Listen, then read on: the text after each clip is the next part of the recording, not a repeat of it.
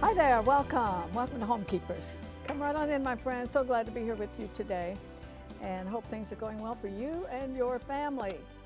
I hope you give some thought sometimes to what the title of this program means, Homekeepers.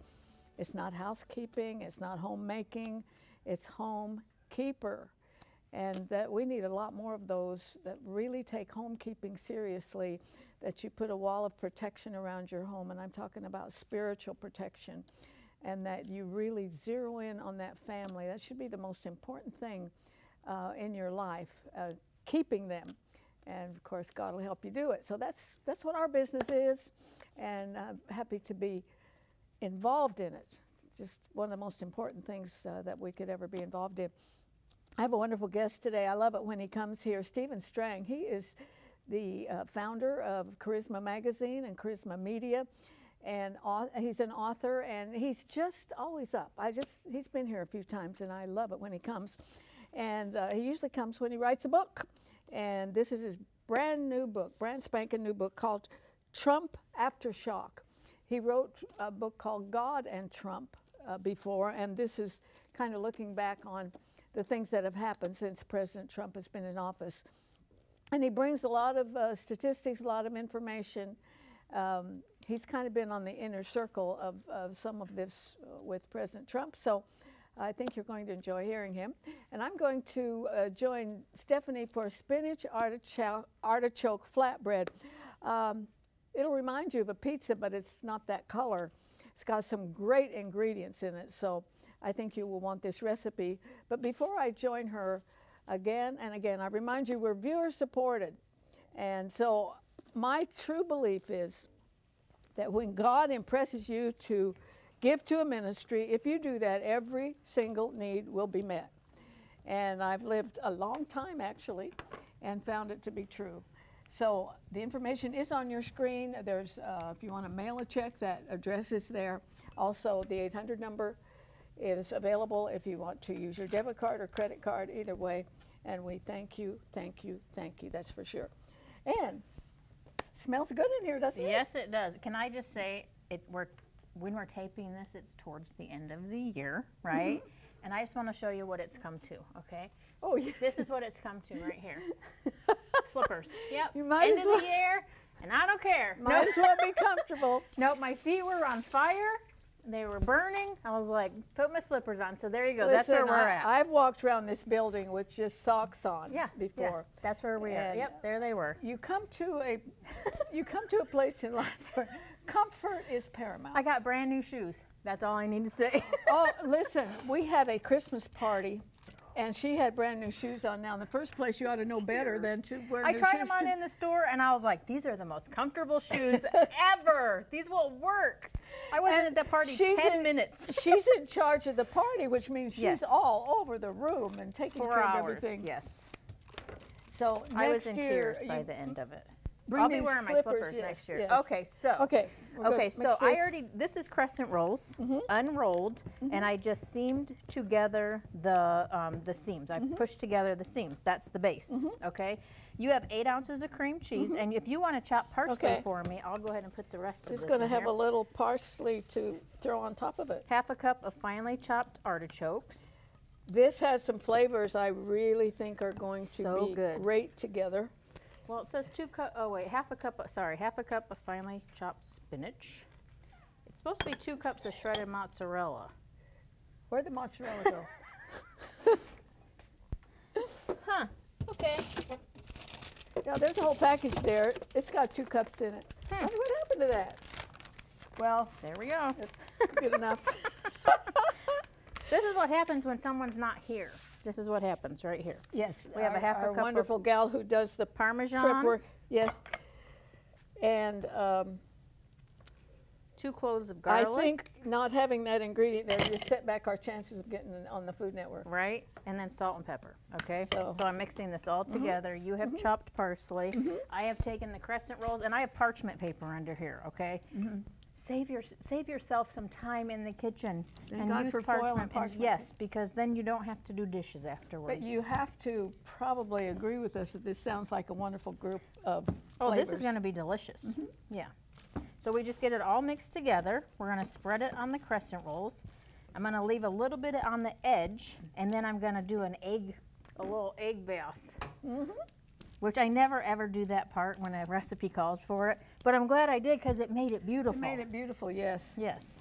It surely did. Yeah. But so I'm just mixing this up real good. And we had softened the cream cheese, plus we put it in the microwave for what, 15 seconds? 20 seconds, yeah. 20 seconds. Just to makes soften it a lot easier. Because I used it this morning, it was cold, and my arm was like, yeah. She's had a hard day. It's time for me to go home, y'all. It's time for me to go home. You haven't really been the same since the Christmas party. I'm telling you, I had the Christmas party, I had a baby shower that weekend, plus I had a chalk couture party. I was on my feet for probably 8 or 9 hours. I was beat. Well, she takes off 2 weeks. She takes her vacation Christmas time, 2 weeks. And y'all, and I understand she never gets out of her pajamas. Well, I'm going to Tennessee, so I have to at least get out of my pajamas long enough to drive up there. Then I can stay in my pajamas at my parents'. And then be in clothes long enough to get back. I hope you have some attractive pajamas if you're going to. Who cares? My jammies say, coffee, where are you? Or coffee, I need you, or something like that. And then I walk out and I go, I need coffee. Yeah, yes. Yeah. Okay, so you want to cut that up? You want to put a little parsley on that and cut it up? And all I'm doing is spreading this around. The parsley should go in before it goes in the oven, shouldn't it? No, you're right. Okay. Yep. And then I'm just going to do a little egg bath around the edges. Oh, that looks so good. You got 1 minute. Hot, hot, hot. Oh, my. So good, right? Yeah. Cream cheese, I mean, and spinach and garlic. I mean, you can't go wrong. I'm telling you. Right? Whoever put these all together Yep. knew what they were doing. Somebody was hungry at home and said, this is what I got. Let's see what we can make. So I'm doing a little egg around the edges. See how beautiful it made it with the eggs? And then you bake it 350 for 30 minutes. That's it. Super simple. It's absolutely delicious. This would add a nice little addition to any meal. I think you could cut it up in little squares, and it would be nice, you know, walking through your Little company party. with an hors d'oeuvre tray. Because you pick it up like a piece of pizza. Right. So good. So simple. There it is. So that's what it is, and it's called spinach artichoke flatbread. Yep. And I'm sure that a lot of you would like to have this recipe, so that information is coming up on your screen. And there's a couple, 3 ways you can get it. We'll be glad to get it right out to you. If you've never met Stephen Strang, I think you're going to love him. He's always full of enthusiasm, so stay with us. If you would like a copy of today's recipe, you may receive it by contacting us through social media as listed on the screen. When requesting a copy through the mail, be sure to include a self-addressed stamped envelope. Thank you, and please know we always appreciate hearing from our viewers.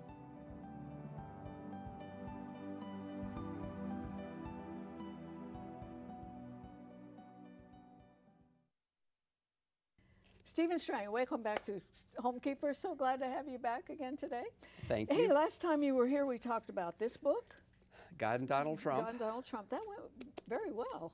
It exceeded expectations. Yes, and they're still buying it, but we have a follow-up, which I'm telling you, this book is something else, and it's called Trump Aftershock, and that term Aftershock is so appropriate for this president. Because his election was like an earthquake. Nobody saw it coming. Oh, I remember. I went to bed because I had shows the next day, and when I got up in the next morning and turned on the TV, and that banner at the bottom said he was elected, I stood there stunned for quite a while. Well, I was at the election party up in New York, standing up for hours waiting, and he finally came out at 2:45. It was a great moment to be there. Did he seem surprised?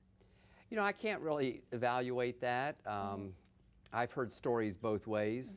I was told that he didn't even have an acceptance speech, but they had polls. They have. Both sides had polls. That's right. And here's the thing, that the polls weren't accurate. It was a fairly close election. And we have to be suspicious of polls, because what happened was Trump supporters were intimidated by the other side. And a lot of people didn't want to admit, maybe even people in their family, you know, they'd always voted Democrat and they didn't want to get hassled. And I often wonder, if somebody asked me that when I'm leaving, I'm not sure I would engage them, so. That's right, and so I think that's how they explained that the polls were wrong. Yes. Before we get into this book, I'd like for you to address the importance of the evangelical vote. We have a lot of, I'm sorry, lazy Christians that don't get to the polls, and that is an absolute disgrace. That ability to vote is holy to me. That's right, and not only vote, because I mean one vote only goes so far, but it's to vote as a group. But what happens is that Christians are so demonized by the other side. You're not important, you don't have any power, go away, we don't want you in the public square. And a lot of Christians who are timid anyway, or maybe just nice, peace-loving people, it's like they live up to the expectations of the other side. And the evangelical vote made the difference in the 2016 election. And Christians came out in record numbers. They voted for a man they didn't even necessarily like because of his past. But compared to Hillary Clinton, somebody wrote me on Facebook, and I usually ignore these things, but this lady was telling me all the faults with Donald Trump, and I wrote her back and I said, you're right, you're absolutely right. But compared with Hillary Clinton, the guy's a saint. And it's like the story about the mote and the beam in the Bible. I look at it this way too. We're really getting to a place in America where the line is well defined. And if you are on the side of abortion, where they dismember babies' bodies inside the mother's womb and they sell the parts, and people who promote same-sex marriage, which trashes how many thousands of years of marriage that God set up in the Garden of Eden, those lines are pretty plain. You're either on one side or the other. Well, there's always been a struggle against good and evil. I mean, in any culture, this is not the only difficult time. But there's a lot of time. I mean, you live in the South, you remember, you know, everyone went to church, the church downtown, it was good for business, and then they lived like the devil the rest of the week. There was a certain hypocrisy in it. Now, you can't get away with hypocrisy. You're either friend or you're foe. And I believe that Christians are beginning to wake up, and they are beginning to see that we have to vote not for the person, but for the values and for the policies. It's like Jerry Falwell Jr. said, he wrote the foreword for Trump Aftershock. He said we weren't electing a pastor-in-chief. We were electing a commander-in-chief. And Donald Trump, a lot of us had questions about how he would govern. You know, at one time was he pro-life? Was he not pro-life? How would he govern? But boy, he has exceeded expectations. And those are some of the aftershocks that we talk about, where he just has accomplishment after accomplishment after accomplishment. And as believers, our job is to vote the most righteous platform. I tell people, can you stand on that platform? If you can't, then they shouldn't have your vote. Now, this is your new book. New book. Trump Aftershock. And he has really been full of surprises. I mentioned to you earlier today, and this shows what a confident person I am, because I remember Roosevelt.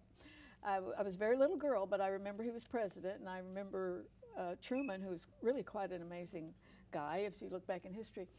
And then all of the others, and they've all had strengths and weaknesses, but nobody compares to this guy. Not even Reagan. And you know, we've had some great presidents and some bad presidents. Thankfully, we have a Constitution that helps us survive that. But at a very critical time in history, I believe that God raised up this outsider. You know, he doesn't know the rules. He doesn't play by the rules. I'm talking about the rules of the deep state and politics. And the politics. He doesn't owe anything to anybody. I think he really does want to make America great, or his new slogan is Keep America Great. Yes, and you know what? Another thing, the value that he's a businessman. I think that has been on display so many times. There was one day I heard him list all the presidents going back to President Clinton, at least maybe further. They were all going to move the embassy to Jerusalem and put a price tag of $1 billion on it. He moved it for some 400,000, like overnight. Well, it was Clinton, because in the late 90s, Congress actually passed a bill to tell the president to move the embassy. every president did an extension for 6 months, every 6 months, with the idea that if we move the embassy, it's going to cause war. Well, war has not happened. Not yet. There were some protests, but frankly, they weren't any worse than the protests that happen all the time. Then they were going to have to build an embassy for a cost of $1 billion. Yeah. They have a perfectly good consulate. And all they did was they fixed it up a little bit and put embassy sign on it and saved all that money. See, that's your businessman. That's right. And I'm not sure politicians think about that. Okay, now in your Aftershock book, we're talking about a president who said what he was going to do, and he gets in office and he does it. Amazing. And, yes, and that's a new experience too for me. But of all the things you talk about here, he's going to free the economy, judges, illegal immigration, which we're really facing today, the military, fake news, dealing with world leaders. This is just an overview here. Religious liberty and all. Of all those, would you have a number one? Absolutely. As a Christian, it's got to be religious liberty. Beyond the economy or anything else, we need to be able to worship God, and we want to be protected from the government keeping us from doing that. And this case with the baker that went to the Supreme Court, and the baker won. Yeah. He has sided on the side of religious freedom when the other side actually wants to suppress, like we were talking about earlier. They say, go away, we don't like you, we don't like your values. We want people to like us, maybe. I think that there's a certain element of that. But what happens is that right now, not everyone on the left, of course, is godless, but many are. They're very godless. And the only restraining factor is the church, to say you can't just do anything. And they resent that, and they're trying to intimidate us into silence. But I would say religious liberty is the very first one. And then look how he played it out. Look how he got that missionary, Andrew Brunson, out of jail in Turkey. I mean, yes, our State Department negotiates if an American ends up in a prison, but most of the time not a whole lot happens, and occasionally people actually die in those situations. But President Trump felt so strongly about it, he made an international incident out of it, put sanctions that were so strong that their currency, the lira, plummeted, their stock market plummeted, and they were going like, ouch, here's your missionary, take off the sanctions, which is why you put sanctions on anyway, is to try to get something to happen without any kind of military intervention. Kind of keeps you on the edge of your seat. I was watching an informal thing at one of these G meetings, I don't know, a G8 or something like that, and President Merkel was there, and Macron, I think, from France, and I think May from Great Britain. They're sitting there casually. He's sitting there, and the camera's on. And he said, they're going to have to pony up. He said, America's not going to pay for everybody. He used this term. He says, America is not the world's piggy bank anymore. And, Stephen, I thought, it feels so good to have somebody stand up for somebody like me. I've worked since I was 12 years old. And I don't want my money going everywhere else, It's just felt like your daddy came to bat for you. Well, Americans are very giving, and really that's from our Christian heritage, really. It's become part of our culture. So after World War II, it was good for us to help England and France and Germany rebuild. But guess what? You've been over there. They're as modern as we are. They make these nice cars that we like to drive, and, we could go on, and it's not fair for us to pay to defend, really, from Russia. I mean, that's the defense, and to a certain extent, I guess, China. But it's not only them. He did the same thing to the South Koreans. He did the same thing to the Saudis. And he said, it's costing $1 billion a year. You need to pay up. Why haven't you done it? And they said, nobody's asked. That's right. And then they said, okay, we'll pay. I mean, it was about that difficult in negotiation. Now, I know that you have met Trump. You've been with him and all. And we're going to show him a picture of Trump holding this book. Well, how'd that make you feel? I couldn't believe it. Boy, there's not much, it'd take a lot of money to buy that. What was the story behind that? Because that wasn't even in America, was it? No, it was in Switzerland, and my reaction was I didn't even know that the book was in Switzerland. It was at Davos, you know, that big meeting with all the rich people that goes and most of them very left-wing. And here's what happened. A lady whose husband was speaking at Davos, who's the president of a very, very large company that we all know the name of, somebody gave her the book over Christmas. She's a very devout Catholic, and she read the book and she liked it, and she heard that Trump was going to be there, and so she said, I'll put it in my bag, maybe I'll get him to sign it. Well, wouldn't you know that she figured out where he was, and she gave it to him, he signed it, he looked at it, and he held it up. Great picture. We had no idea at all, but he was being followed like he was a rock star. You know, all these famous people, everybody was ignoring them, and they were following him. Everybody was filming it with their iPhones or and it was on Twitter, it was everywhere. We saw the whole thing on social media. And so I had been on Fox and Friends 5 days before, and someone told me that he watches Fox and Friends. In fact, I thought to myself, I wonder if he's watching. I had no indication at all. I think he did see it. It was familiar, and he held it up. And a bunch of the media made fun of it. In fact, there were stories that came out that said the book was called God, Donald Trump, as if he was being called God. And very quickly that was, I mean, the word "and" is a little bit small on the cover, and it was corrected. But I just thought it was funny that the press took that and ran with it. What do you know about Melania? Have you ever met her? I haven't met her. I admire her, as many Americans do. She's a Roman Catholic. Donald Trump was actually raised a Presbyterian, and they go to a Presbyterian church now. But, you know, when he went and met with the Pope, it was very important to have to have the Pope bless her rosary beads and those kinds of things that are very important to Catholics.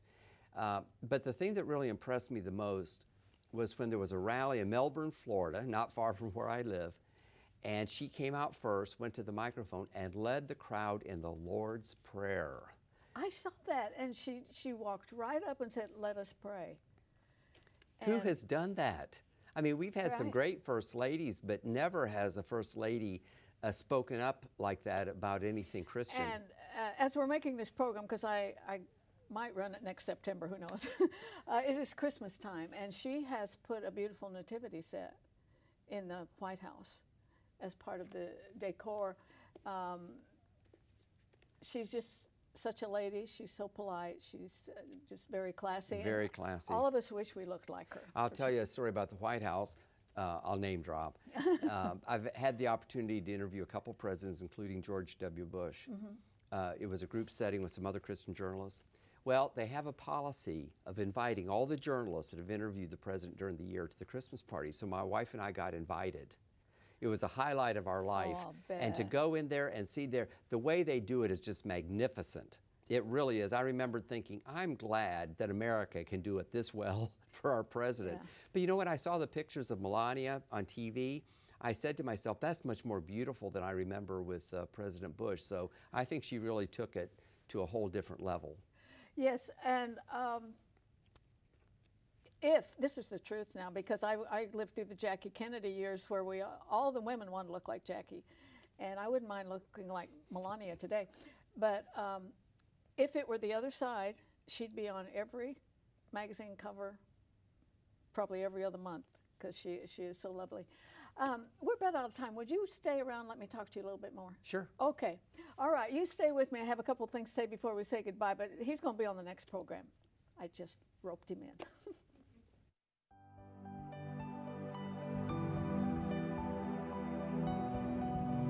Arthelene would like you to keep the following information handy.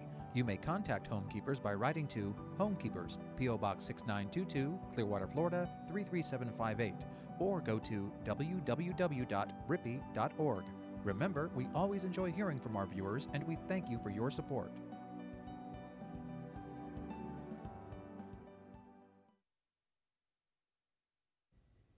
Okay, I need to remind you again, we are viewer supported, and I'd like to give you the information.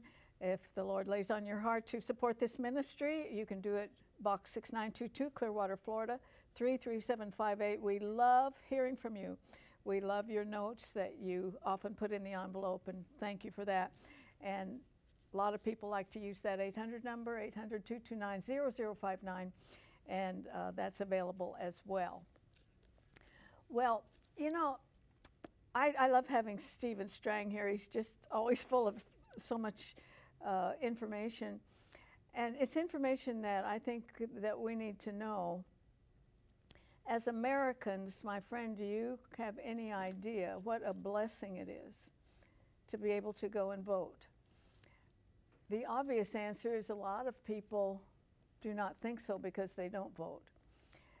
But ignorance is not bliss. If you would just really school yourself on the issues, and not necessarily the person.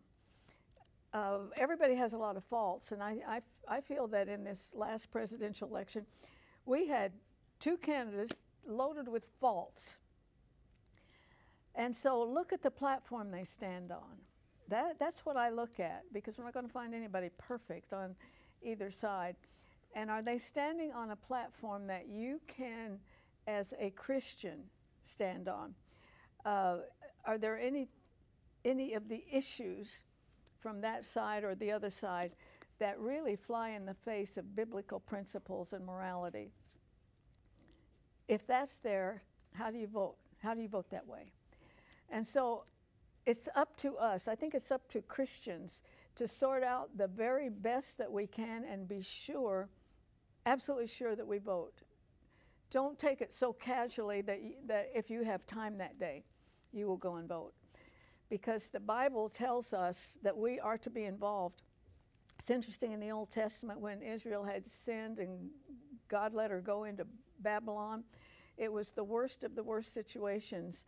And the prophet Jeremiah was walking through the city crying in the book of Lamentations at just what happened to Jerusalem. But what was taught in that book, that if we find ourselves in Babylon, personally I believe America's in Babylon right now. That could be probably argued either way. But what it says to go ahead and live your life and be influential and be something to shed light on the darkness.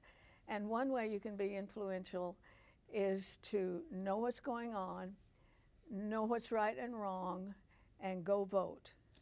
I hope that whatever the next election is, whatever it's about, that you'll purpose in your heart that you will vote as much as you can for righteousness. It's very important. Out of time, but he'll be on with us the next program, so stay with us, and remember, no higher calling than that of a homekeeper. God bless you. If you should miss a Homekeepers program, you can catch up by going to www.ctnonline.com. Click on CTN Programs and then on Homekeepers.